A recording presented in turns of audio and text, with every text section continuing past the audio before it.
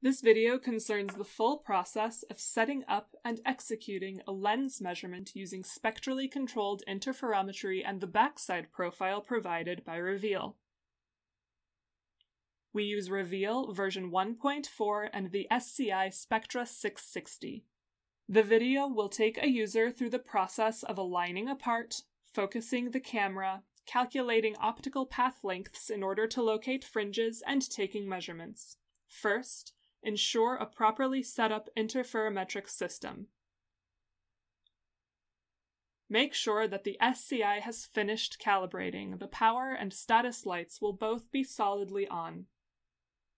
Open the backside profile from the Profile menu, usually located on the left side of the screen. Open the alignment camera and check to make sure that the transmission flat is properly aligned. Introduce the mounted part in front of the transmission flat. A short cavity is preferable.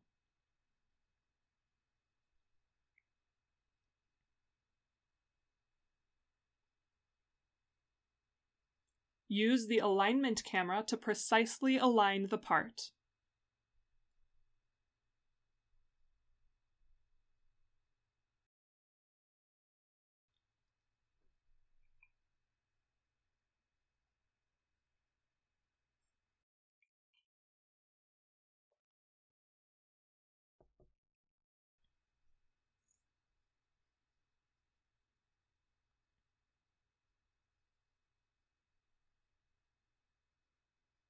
Focus the camera. Bring up the live video and introduce a flag. Place it close to the part.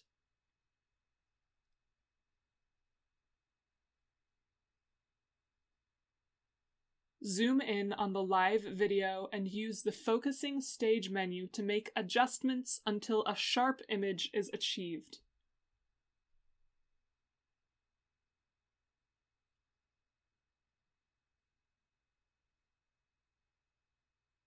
If necessary, adjust the light intensity to improve image quality. Next, calculate the length of the optical cavities. The SCI can find them automatically, as demonstrated in the P-Home video. Here, it is demonstrated with a ruler. In this example, the cavity from the transmission flat to the front surface of the part is just under 4 centimeters. We calculate the optical path length with the following formula, where L is the length of the cavity, T is the thickness of the part, and N is the refractive index of the part. For the front of the part, the OPL is roughly 4 centimeters. For the back of the part, the OPL is roughly 4.9 centimeters. These locations along the optical cavity are where we will find the fringes. Using the SCI Measurement Manager, scroll along the top to find the approximate spot of the front surface of the part, and then click on the bottom part of the Measurement Manager. This spot is seen in the live camera view. Scroll along to ensure that the best quality fringes are located, and right-click on the mouse to set a marker at the exact spot where the fringes are clearest. Move to the location calculated earlier for the back surface of the part, and repeat the process to set marker 2. Note: markers are used as a convenience tool to quickly switch between measurement positions, and their assignment order is arbitrary. In this video, they are based on the distance from the transmission flat. Next, using the fine controls on the part mount, null the back surface fringes.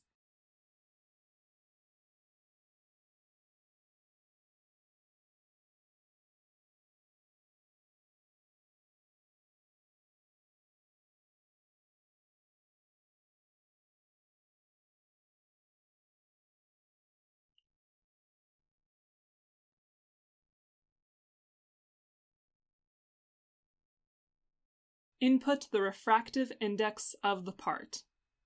The system is now ready to take measurements. Note that measurement order does not matter. Here, we measure first marker 1 and then marker 2. Open the SCI control menu and move the region of interest box to the center of the part. Ensure that the front phase measurement box is selected and return to marker 1 before hitting measure. Averaged measurements ensure the most accuracy.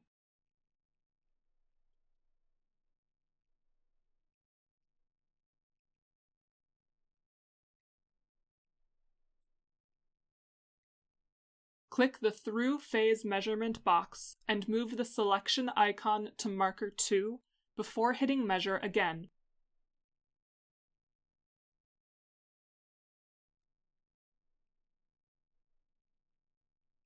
Once measurement is complete, create a report or move on to data analysis. Refer to the Reveal manual for more information.